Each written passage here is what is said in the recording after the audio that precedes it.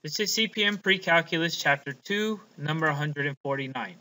So given the graph of f of x here, sketch the following transformations. So A, here we have negative f of x plus 2. So what do we know what happens? Well, the negative is a reflection across the x-axis, and the plus 2 is shifted up vertically 2 units. So this is a vertical shift up 2 units, right? And this is a reflection across our x-axis. Be careful, do not put it across the y-axis, the x-axis, okay? So let's go ahead and do the reflection first, right? Because this happens later in the order of operations. So the reflection, I'm going to do this in 2 stages. First, I'm going to use green for the reflection here. So the reflection is just looking at the x-axis as a mirror, right? And we're going to go ahead and put every point is going to be on the other side of the mirror. So this point here goes to the other side of on the other side of the x-axis, and the points on the mirror stay there, right? So this point stays on the mirror, and we keep going up. So this point goes up 2, right? This point goes up 4, and here we have the reflection part, okay? And this one again stays on the mirror, and here we're going up 2 and up 4. So here we go. That's just the reflection. We also need to do a vertical shift up, and then we're done. So I'm going to do the final product in blue is shifting up 2 units. So every point moves up 2 units. So here's the point. This point moves up 2 units. This point moves up 2 units, right? And it makes this shape. This point moves up 2 units, right here. Here we go. This point moves up 2 units. This point moves up 2 units as well. So every point just moves up 2 units. As you can see, it's sometimes helpful to do this with a ruler. This point moves up 2 units. Right, everything is just moving up 2 units. Here we go. This point also moves up 2 units. There we go. Okay, so in blue here is what we want, right? And green is just the stage before, so I can even erase the one in green if I wanted to, right? Because that one doesn't matter anymore. And I can even erase the one in black because I just want the final product of my transformation. Okay? So here in blue is the final product. The transformation, again, is reflected across the x-axis and then shifted up 2 units. All right. Let's go on to part B. Part B, we have a different transformation taking place. Oops.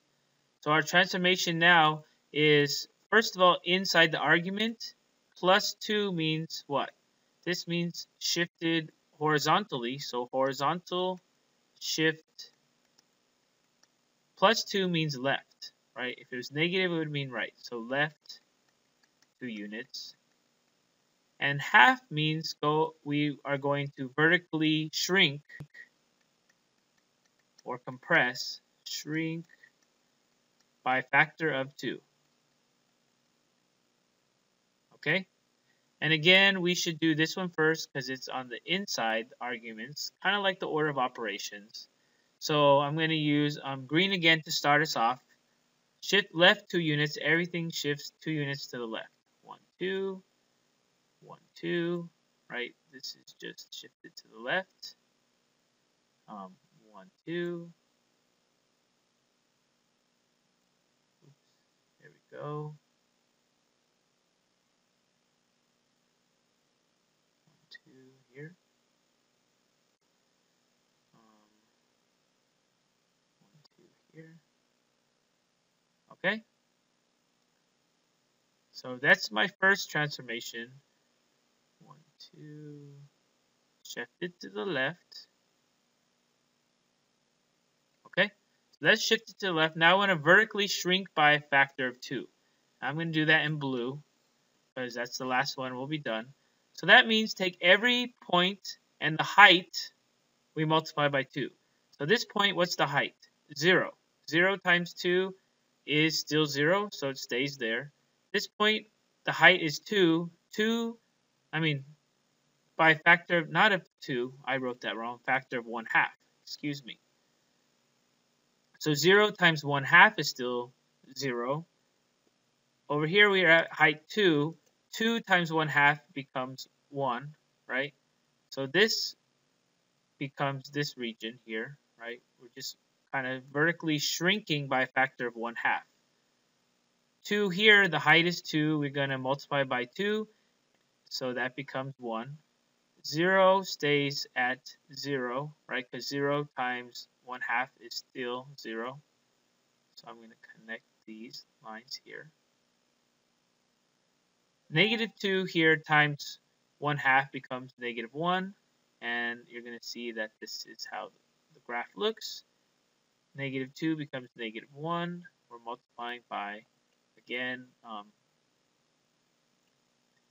by our constant 1/2. All the points. -4 times half is -2, right? So here we go. This is the final graph. As you can see, it's just vertically compressed. It's like we took something on top and bottom and squeezed the graph together, and now we have a less stretchy and now shrunken graph. Okay? Again, I'm going to erase this graph and this graph because our answer is just in blue there, and I don't want anything else to confuse me. Okay? So there's our answer in blue. It's not f of x, it's over here. It's 1/2 f of x plus 2. And it went through 2 transformations, and there is the graph. Okay? Alright, so that ends CPM Precalculus Chapter 2, number 149.